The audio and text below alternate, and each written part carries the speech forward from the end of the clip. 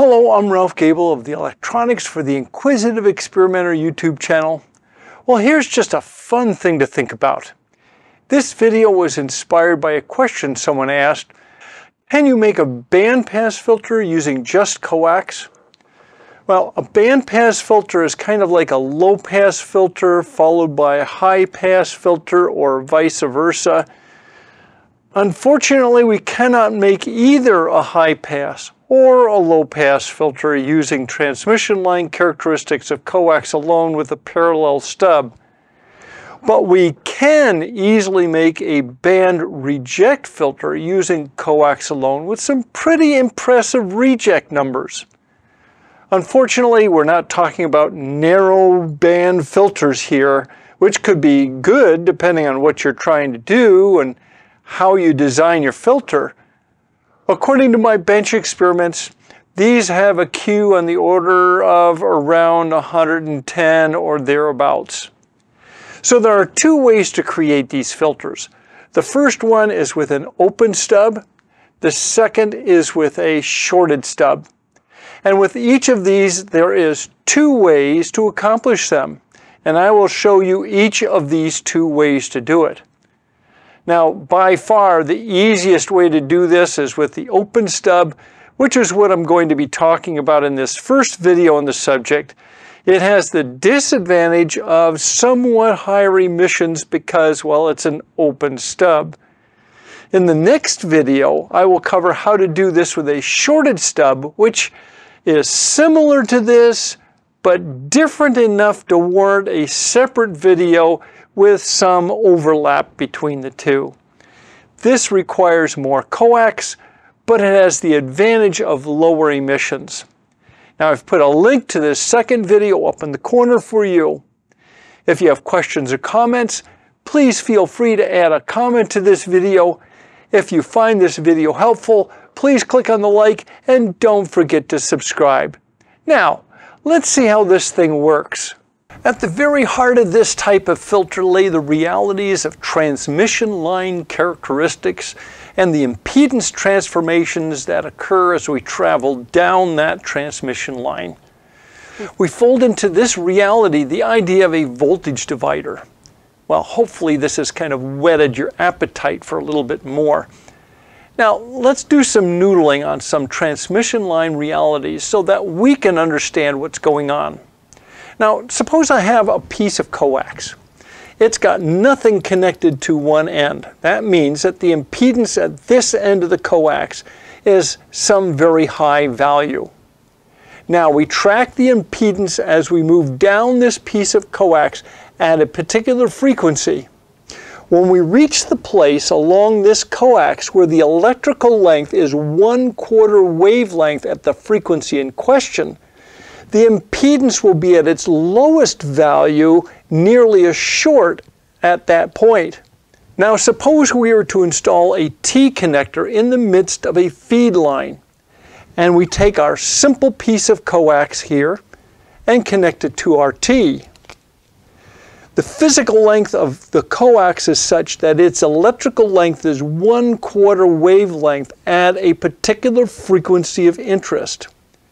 We leave the other end of this coax open, just cut off clean. At the frequency at which this stub is 1/4 wavelength long, it will present nearly a short across the transmission line that it is attached to. Any signal traveling down that feed line at that frequency will be shorted out at the T by this coaxial stub. Now we have a band reject filter at the frequency in question. My bench experiments show an attenuation of around 30 to 40 dB just doing this. We can do even better than this though. Say we want more than 30 or 40 dB of attenuation. Well, how do we do that? Continuing with our transmission line impedance transformation realities, if we have a short at one end of the coax, then we're going to see a high impedance at the far end of a 1/4 wavelength piece of coax. Now, with this in mind, let's think about it for a moment. We have our T connector here our quarter wavelength piece of coax that's open at one end, we have a low impedance here. So we have a low impedance at this first T. Now, what would happen if I were to take another quarter wave piece of coax and connect it into our transmission line like this? Now we have a low impedance presented here because of how this piece of coax operates. We're going a quarter wavelength to the next one. Now we have a higher impedance over here. We take another piece of quarter wave coax and we connect it over here. It's open at one end. It's presenting a low impedance here. This side, the input side, is presenting a high impedance. Thinking of a voltage divider, input impedance is high, output impedance is low. We have a significant reduction in the voltage of the signal. And that is very true here as well. By adding this second T, I now have a total of attenuation of 70 dB and more at the frequency in question. Now that we have an idea of how it works, how do you design one? Designing one of these begins with knowing your materials, specifically the velocity factor of your coax that you're going to use. No matter what you do, you must know the velocity factor of your coax if you're going to do this. Now, you can find this on the data sheet for a specific coax that you plan on using, or you can measure it for yourself using one of several methods. I outline these methods in my video series on this subject, and I put a link to the first video in this series up in the corner for you. This velocity factor must include everything associated with the stubs, the connectors, the adapters, everything. The next step is to determine the specific frequency that you want to notch out using this band reject filter. Let's call this F sub 0. The design all revolves around 1/4 wavelengths of coax, so our first step is to calculate what these lengths should be. To do this, we use this very simple formula. The physical length of our coax is equal to 0.25, that's 1/4, times the speed of light, times the velocity factor of our coax, all divided by the frequency that we're interested in. The speed of light in free space needs to be in whatever units make sense for you. The units that you choose for the speed of light determine the units of the physical length that you end up with. I've provided the value of the speed of light in inches per second and centimeters per second in the description. Now, let's apply this to a real-world example. So here's my scenario. Suppose that there's a nearby television station on a VHF high band on channel 11 which is causing someone problems.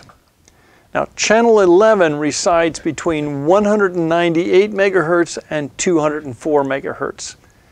The video carrier lives at 199.25 megahertz and the audio carrier at 203.75 megahertz. Now, you can find these values on the internet if you need them. So suppose we wanted to create a filter to get rid of this signal. It would be nice to get rid of both of these carriers. So here's what I'm going to do. I'm going to cut the first stub to get rid of the 199.25 megahertz video carrier and the second stub to get rid of the 203.75 megahertz audio carrier. Because these two frequencies are in close proximity to each other, they will augment each other to some extent. The quarter wavelength coax between the two stubs will be 1/4 wavelength at the frequency of interest for the second stub, because the second stub and this link work together to create the frequency-dependent voltage divider. So physical length, 0.25 times the speed of light times the velocity factor divided by the frequency. Stub 1 ends up being 9.774 inches or 24.83 centimeters. The connecting coax and the second stub ends up being 9.558 inches or 24.2 1.27 centimeters. So is it possible to totally, precisely cut coax to an exact length, including the connections at the ends? Not in my experience. Is the coax velocity factor exactly what the data sheet says it is, or even what we measured it to be? Nope. Thus, I will be cutting the connecting coax between the two T's to the calculated 1/4 wavelength at 9.5 inches or 24.13 centimeters. But I will cut each of the stubs a little long and then trim them to tune. So pulling a number out of the air, maybe 1/2 an inch or 1.27 centimeters longer than calculated. And at these frequencies, this will be much more than sufficient. The lower the frequency you're dealing with, the longer this would be. So I cut stub 1 to 10¼ inches or 26 centimeters. I cut the connecting coax to 9.5 inches or 24.13 centimeters. And I cut the second stub to 10 inches or 25.4 centimeters. Now I put the assembly together as you can see here. If I were to be making this for a permanent assembly, I'd be using BNC connectors and BNCTs instead of soldering it all together like this. But just so you know how I did this, I stripped 1/8 inch or 3.2 millimeters of the outer sheath off of the end and then cut down to the center conductor about 1/16 of an inch or 1.6 millimeters from the end. Now, using solder paste to ensure quick and reliable soldering, I soldered the center conductors together first. I checked for and resolved any shorts between the shields and the center conductors. Then I wound some number 24 gauge wire around the shields, and then using solder paste, I quickly soldered the 24 gauge wire to each of the shields on both sides of the assembly.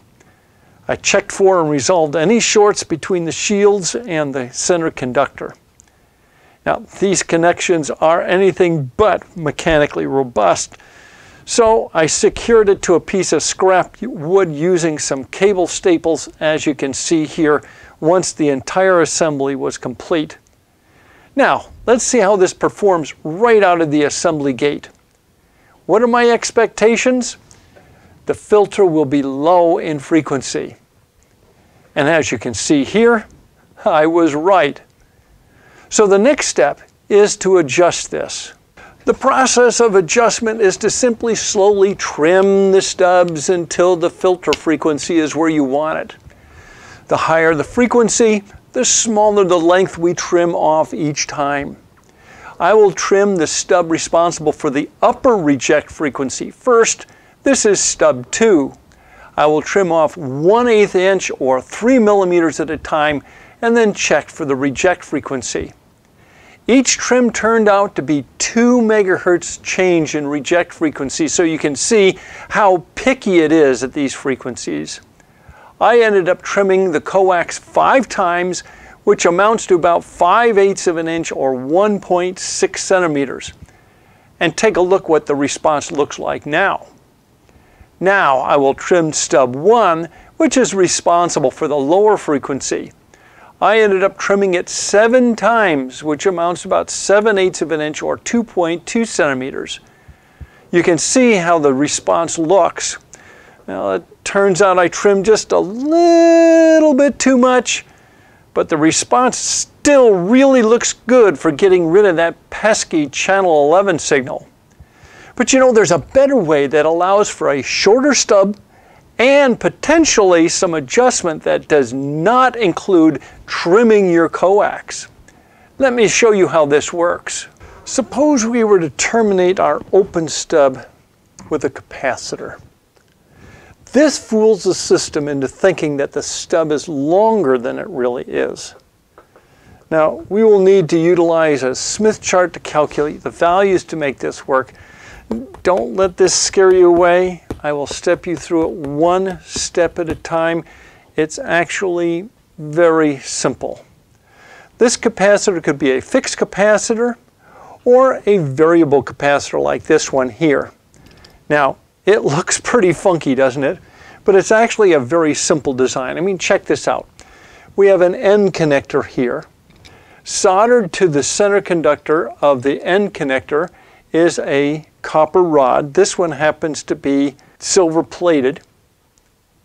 And then we have a plexiglass rod drilled out so that it fits over that copper rod.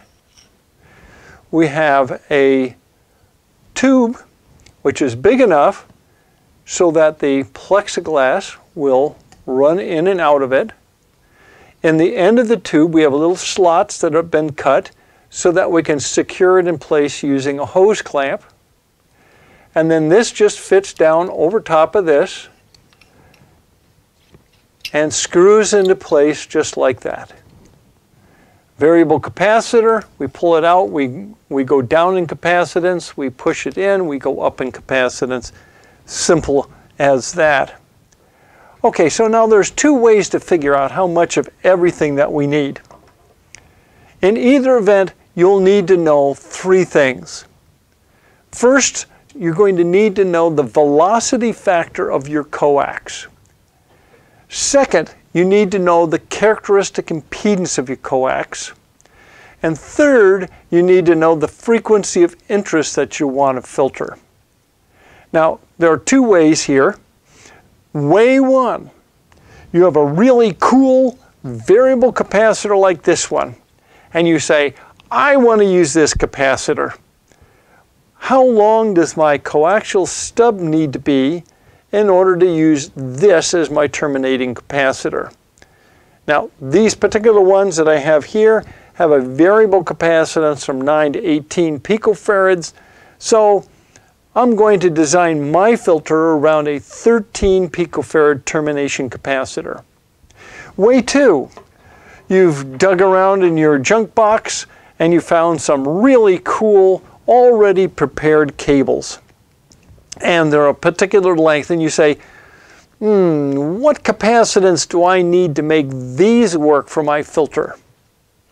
So for this demonstration, I know, first of all, my measured velocity factor for my stubs, including all the terminations, we're talking about the T's and the adapters here from B and C to N, everything, the velocity factor of this whole thing is 0.648. This is RG55AU, and its characteristic impedance is 53 ohms. I need to know that. The frequency of interest is going to be 150 megahertz. So let's start with way one. So where do we begin? Step one, we calculate the capacitive reactance of the capacitor that we have at the target frequency. And to do that, we use the age-old equation, 1 divided by the quantity, 2 times pi times the frequency times the capacitance. This gives us 81.6 ohms at 150 megahertz. Step two, we have to normalize the capacitive reactance to the characteristic impedance of the coax, which in this case is 53 ohms. So we take our 81.6 ohms of our capacitive reactance, we divide it by 53, which is the characteristic impedance of the coax, and that gives us 1.63. Step three, this is where we get to break out the Smith chart. We have to plot this 1.63 on the Smith chart, and this resides on the edge of the lower half of the Smith chart, as you can see here. And we're just going to place a dot right at that spot. Step four, we draw a line from the center of the Smith chart through the dot that we just made to the edge of the Smith chart. Step five, now we read the electrical length of the coax in wavelengths off of the inner scale on the edge of the Smith chart. We'll call this the electrical length, which ends up being 0.1625 wavelengths at our 150 megahertz. Step 6, we have to calculate the physical length of our coax from the electrical length using our target frequency and the velocity factor of our coax. Again, the physical length is the speed of light times the velocity factor times the electrical length, all divided by the frequency in question. This gives us a physical length of 8.285 inches or 20.95 centimeters. Step 7, calculate the length of the interconnecting cable between the two T-connectors. This cable needs to be a genuine 1/4 wavelength at the target frequency, so we use the quick formula. The physical length is equal to the speed of light times the velocity factor times 0.25, that's the electrical length we want, divided by the frequency, and that gives us a physical length of the interconnecting cable of 12.75 inches or 32.38 centimeters. So there you go. It just so happens that I have some previously prepared coaxial cables which are just the right length, which brings up way number 2. So I've rescued some already prepared cables out of my junk box that I want to use for this application. I've measured the velocity factor of the cables, including all of the interconnecting adapters like this one here, BNC to N, and the BNC-T at 0.648. The overall length of the cable plus all the interconnecting adapters, that's going from the center of the BNC-T here all the way to the reference plane of this connector, which is about here, is 8 1/4 inches or 20.95 centimeters. So what capacitor value do I need to make my 150 megahertz filter? Well, step 1, we need to calculate the electrical length of the cable assembly in wavelengths. The electrical length is equal to the physical length times the frequency in question, all divided by the speed of light times the velocity factor. This piece of coax with its interconnections is 0.162 wavelengths long at 150 megahertz. Step 2, now we go to the Smith chart. Moving from the left edge of the Smith chart and moving around counterclockwise, we locate this 0.162 on the inner scale of the outer edge of the Smith chart, and we place a dot there. Step 3, we draw a line from the center of the Smith chart out through the dot that we just placed on the edge. Step 4, we read the normalized capacitive reactance off the Smith chart. Well, I pulled out my calibrated eyeball and I see 1.63. Step 5, I now have to take this normalized capacitive reactance that I just got off the Smith chart, and I have to unnormalize the capacitive reactance with the coax characteristic impedance of 53 ohms. So I take the normalized capacitive reactance and I multiply it by the coax's characteristic impedance. I get 53 times 1.63. The capacitive reactance that I need is 86.39 ohms. Step 6, I need to calculate the capacitance value at the target frequency, giving the capacitive reactance of 86.39 ohms. So the capacitance value is equal to 1 divided by the quantity 2 times pi times the frequency times the capacitive reactance. This gives me the termination capacitance of 12.28 picofarads. Step 7, calculate the interconnection cable length. We'll use the same interconnecting cable length for this as we did for way 1, which as before was 12.75 inches or 32.38 centimeters. Our fancy termination variable capacitors vary from 9 to 18 picofarads, so they'll work just fine for our 12.28 picofarad termination capacitor. So let's go see what this all looks like. So here is the whole setup here. We have the input over here. We have the first stub with its fancy schmancy adjustment capacitor here. We have the interconnecting cable here, which is a 1/4 wavelength. And then we have the second stub with its fancy schmancy adjustment capacitor over here, and the output over here. Well, let's take a look at what its response looks like on the VNA. We can see 2 dips on the screen. Each of these represent the tuned frequency of their respective stubs. So let's tune this for 150 megahertz, which is right in the middle of the screen with the marker.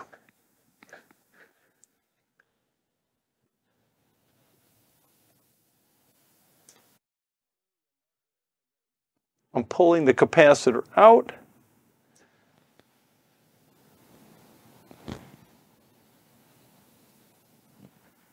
There's my first stub.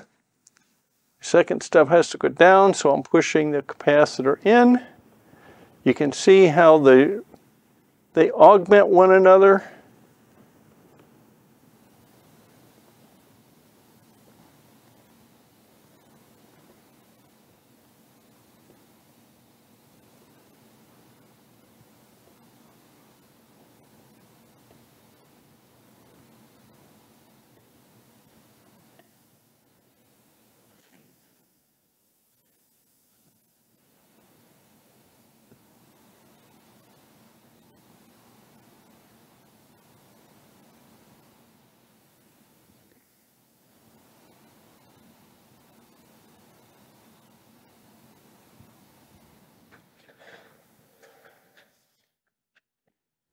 And there we go, 73 dB of attenuation at 150 megahertz. That is pretty doggone good.